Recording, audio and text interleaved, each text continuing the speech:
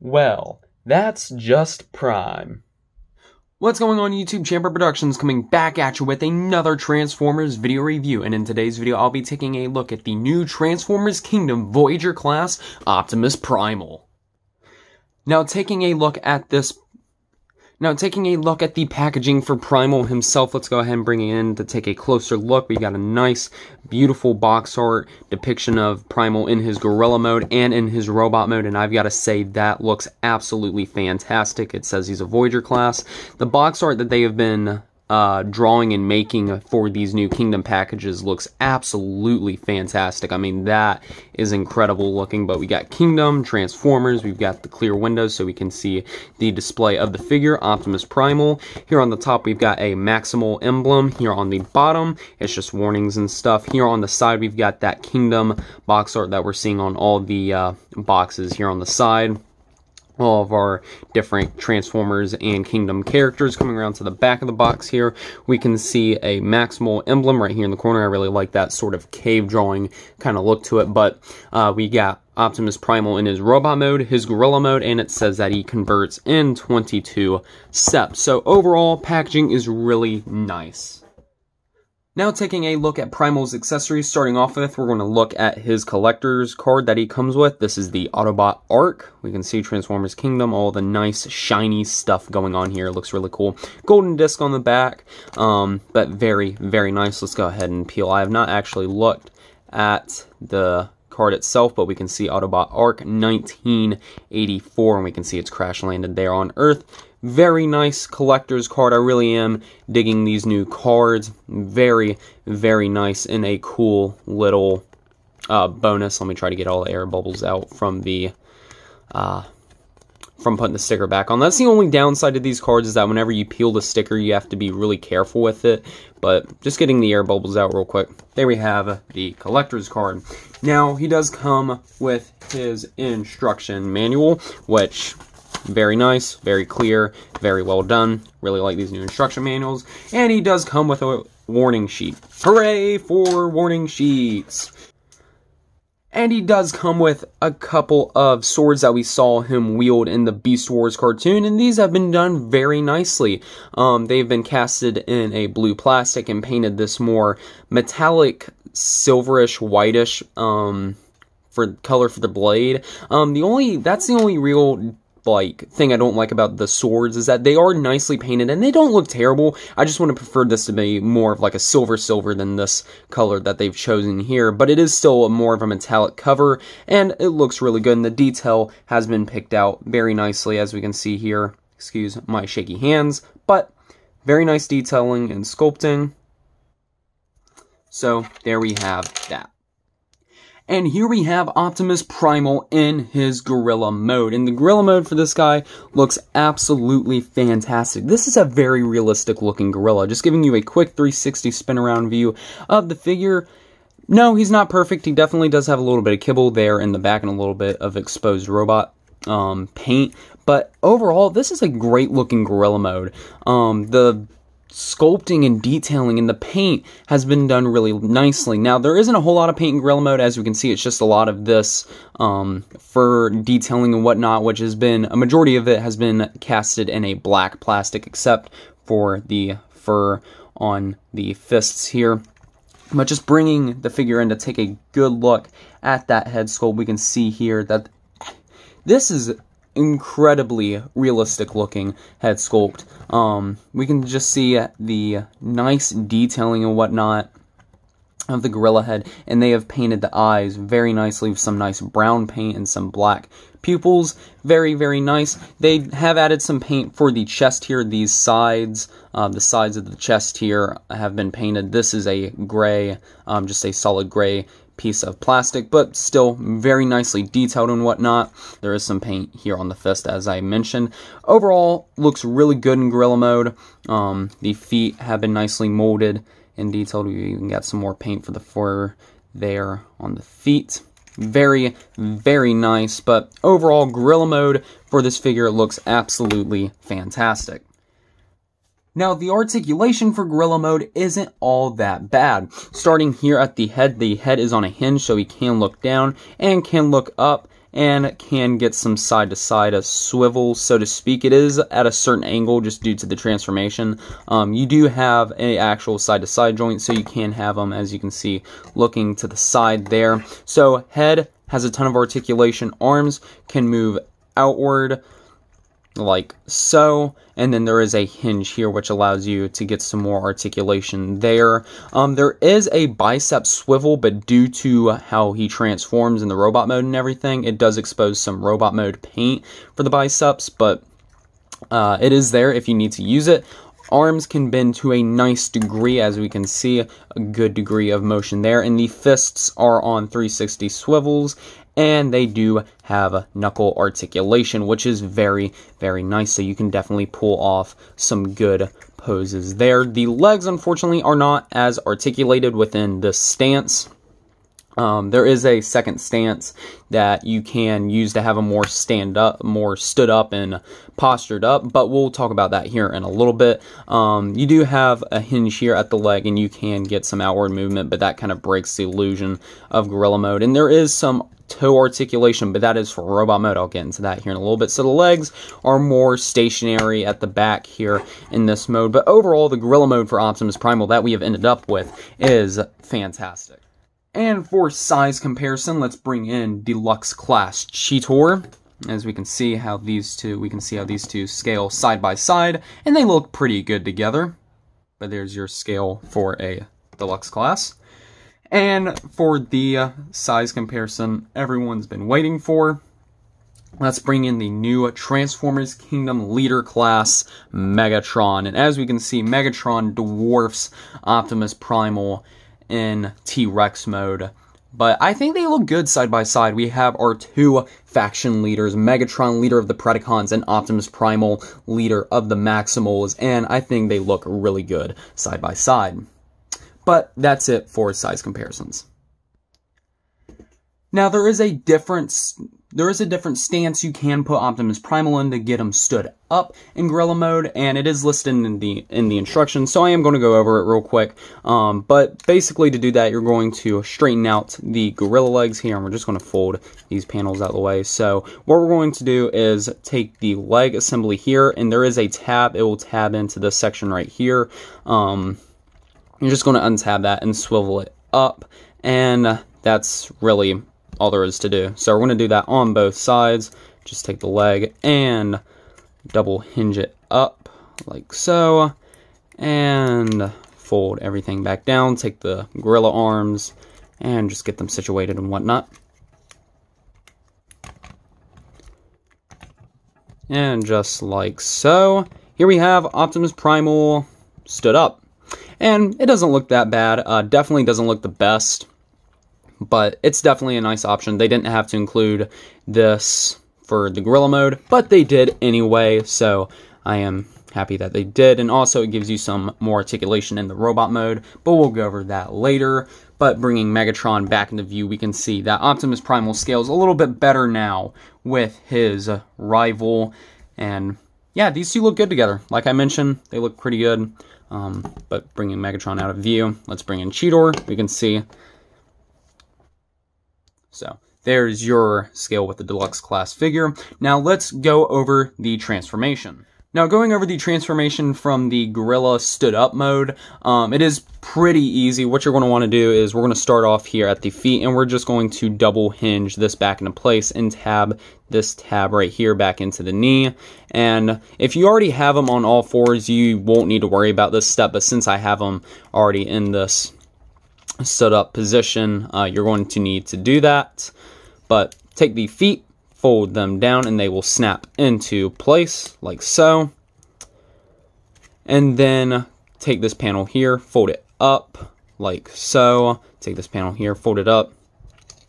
We're going to want to open up this section right here, untab it, and then take this whole section here and pull it up. Take the gorilla head, swing it and swivel it around, and then collapse it back into place. Now there are two shorter cannons right here. Oh, I'm so sorry, camera fell off focus. There is a shorter cannon right here and right here, but we'll talk about that a little bit more when we get into the robot mode. I'm gonna take this whole assembly here with the head component and push that and swivel it around like so. take the chest piece here and flip it around to give us the robot mode chest. Then we can take this whole assembly here and collapse it down into place like so. Take the shoulder pads here and fold them up like so. And then take this section here, fold it up, and there is a tab right here that'll tab into this tab hole like so. And then just rotate the waist around and situate everything. Then we can take this panel here and fold it back like so. So after all that, get him straightened out and get him into a good pose. Here we have Voyager class Optimus Primal in his fantastic looking robot mode.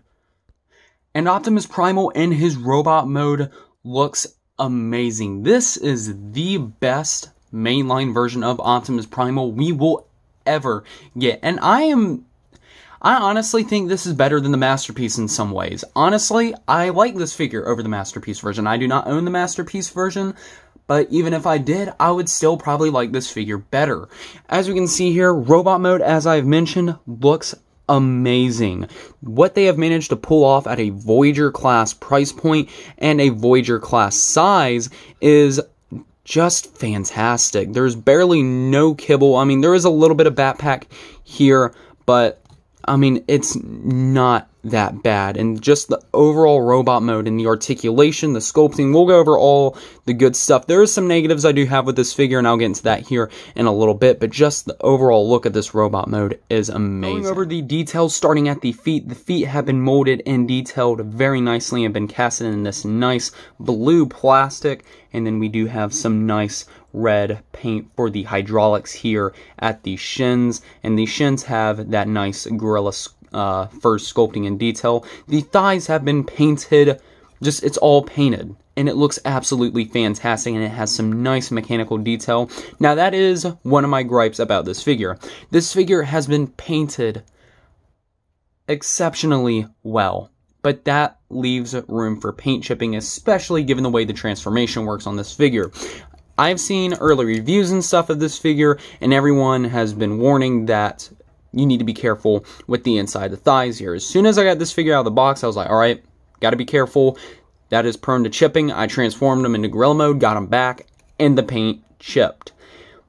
I really don't know how to tell you to remedy that. I really don't. Maybe if you had some paint sealer you could put on it, but I mean, outside of that, it is going to chip at some point in time unless you are beyond careful, and even then it still might chip, because I was making sure I wasn't really trying to rub the joint the wrong way and make sure it wasn't rubbing in to the rest of the body here, but it's still chipped on both thighs, which, I mean, it's not the worst case of paint chipping, but it is definitely a point of concern, but it doesn't look too terribly bad. But I wanted to point that out in case you plan on picking up this figure, which you should. It's an amazing figure. But I wanted to point that out. You might be able to put some paint sealer or paint protector on there, but I would just be careful of that. In my opinion, it is eventually going to chip. That's just something for you to be aware of. But the torso, the lower torso here, has been beautifully painted with some nice metallic blue and some nice silver there for the lower torso. The chest here has been painted it's got a lot of nice metallic blue and just fantastic sculpting and detailing. It looks fantastic. The arms here, the biceps do have some paint. Same story with the paint chipping due to the fact that these shoulder pads go down over it. It does want to chip some of the paint. I really can't think of a whole lot to work around that issue. But talking about the head sculpt. Bring my camera up. The head sculpt that we have ended up with for Optimus Primal here is fantastic. That's all I can really say about the head sculpt. It's spot on. It's a perfect Optimus Primal head sculpt. The sculpting in detail, the nice paint, looks absolutely fantastic. Going over what paint is on the face, we got that nice white paint for the face mask or the battle plate on his face or the battle mask. We got some nice silver here for the antenna, so to speak, on the side. We got some nice silver for the crest and some nice red painted eyes. Just the head sculpt is overall fantastic. Coming around to the back here, we can see that the sculpting and detailing continues.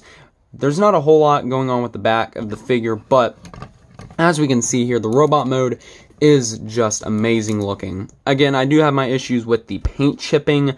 There's not a whole lot you can really do about that, but in terms of issues I have with the figure aside from paint is the gap here at the chest. Unfortunately, due to how the transformation works, there wasn't really a way to fill this gap. And I get how the transformation works, like you have to be able to tuck the gorilla head into the chest. You couldn't push the chest in. There's nothing they could have really done. So, I mean, for me, it's not a huge issue, but it is something to be aware of, that there is this gap there and here on the bottom. But, I mean, it's not that bad. I can live with it.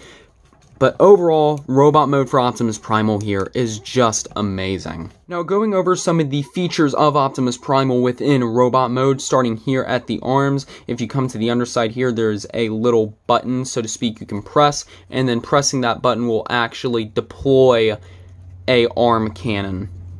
This is something they didn't have to include. This is a $30 Voyager. This is something they could have just said, no, we're not going to do that.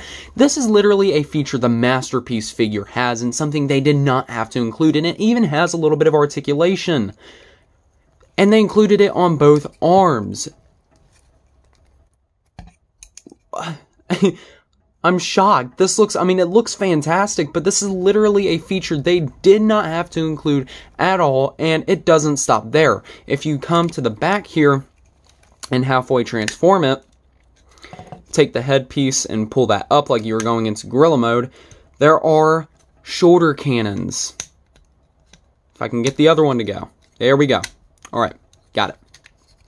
But folding all this back into place, we can see he even has deployable shoulder cannons, which have been molded and detailed very, very nicely. We can see nice blue, and the detailing on this is absolutely fantastic. So, he's got 2 arm guns, 2 shoulder cannons, and then he comes with 2 swords. They did not have to include any of these guns, but they did, and I appreciate that so much. It adds so much to the figure. It allows you to do more posing options. It allows for stop motion animators. It allows them to do more with that. For just general display, it adds a lot. It adds so much to the figure, and it's literally something the Masterpiece figure has that they did not have to include with this figure at all. They could have just said, nah, we'll scrap it, and, you know, it'll be what it is. And a lot of fans would be happy with the figure as a whole, but they pushed to get us that more amazing figure with these cannon features. I really like this feature. I think it's really cool. Again, it's something they did not have to do, but they did it anyway, and I'm super thankful that they did, because it just adds so much more to the figure as a whole. I think that this is a really, really nice feature, and again, something they did not have to include, but it adds so much to the figure, and it's a really, really cool feature I just wanted to point out.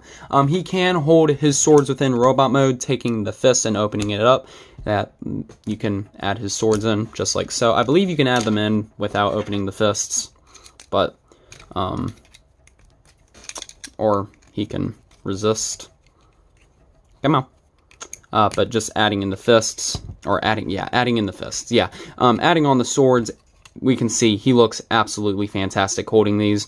And if you don't want them displayed in robot mode and you don't want to throw them off to the side in your little plastic bag full of accessories, you do have a tab right here and a tab hole right, of course my camera wants to fall out of focus, right here. Just take that, plug it into place, and then you can store the swords, which is an awesome feature. So overall, features in robot mode are absolutely fantastic. You get 2 arm guns, 2 shoulder cannons, and 2 amazing looking swords. Now going over the articulation of Optimus Primal, starting down here at the head is on a ball joint, so he can look up, can not really look down, unfortunately, but he can look full 360, like so. Arms, full 360, get outward movement. That is very, very tight on my copy. Bicep swivel, elbow articulation well over 90 degrees. Wrist swivel, and the knuckles can open and close. You do have a butterfly joint here at the shoulder, which allows you to get a little bit more range of movement on both sides. He does have waist articulation, which does rotate full 360 degrees. The instructions tell you to fold this panel up, but whenever you use a waist articulation, you're going to want to fold that down. But you do have 360 waist swivel.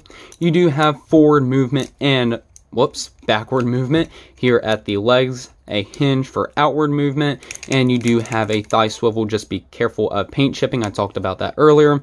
He does have a nice degree of movement at the knee, but let's say you want more, you can use that hinge from Gorilla Mode and untab that and get a little bit more movement there.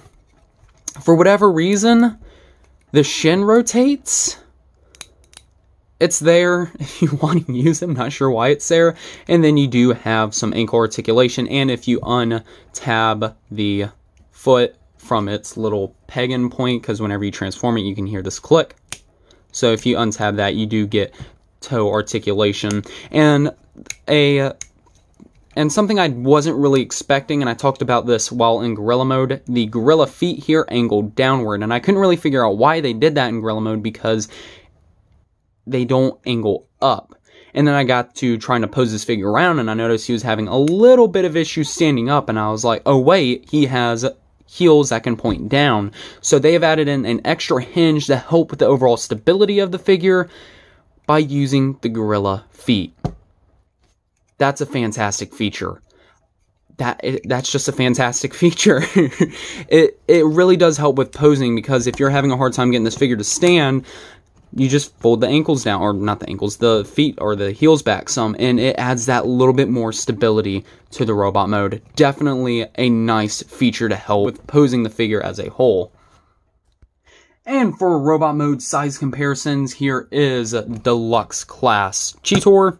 So we can see how Cheetor scales next to Primal. We can see that Primal is definitely a shorter Voyager class figure. That is another drawback I have about this figure, but it's not a deal breaker. Definitely not a deal breaker.